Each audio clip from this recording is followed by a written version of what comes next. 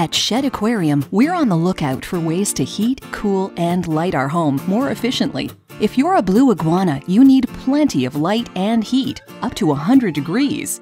So Shedd uses the good old-fashioned power of the sun. Skylights over the habitat let in heat and light and provide the iguanas with a natural day-night cycle and help Shedd save energy. If you're a dolphin or beluga, you need plenty of icy cold water. We found a natural way to chill their water with help from Chicago's icy cold winters. When the temperature outside is right, we bypass the mechanical chillers and send the water to a cooling tower on our roof, where the cold outside air helps chill the water.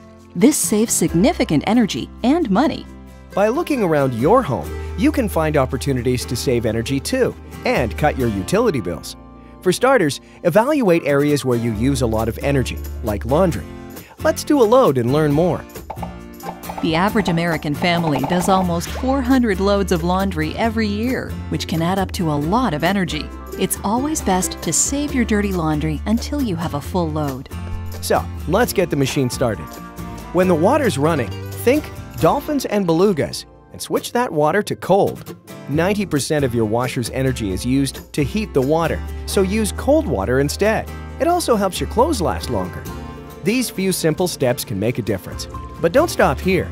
Choose energy-efficient appliances and think about how you heat, cool, and light your home. Where else can you find creative solutions?